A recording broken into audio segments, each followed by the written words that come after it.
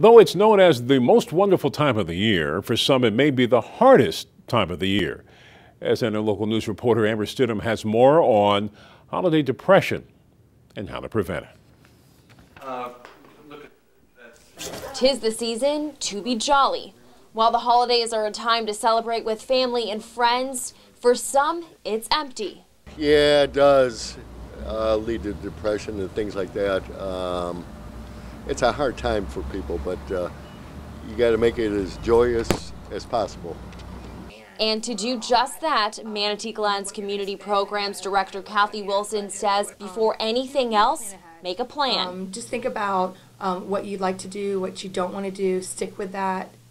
Make sure you keep a routine, and that includes exercise, sleeping, the required amount that you need. Everyone knows what they need. Making sure that you don't overcommit. Wilson adds prioritizing and taking time for yourself is key to creating less stress. But this time of the year can be even more emotional for those who have recently lost a loved one. Do you like to read a book? Do you like to go to the beach? Do you like support group? There could be support groups out there. You might have lost somebody during the holidays. And then that, for the holiday, brings it up again. Or not even losing someone during the holidays, but you're going to be around everybody that you love.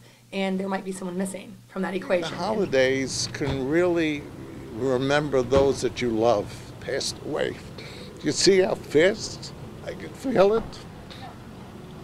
I'm thinking about my mother and my grandmother.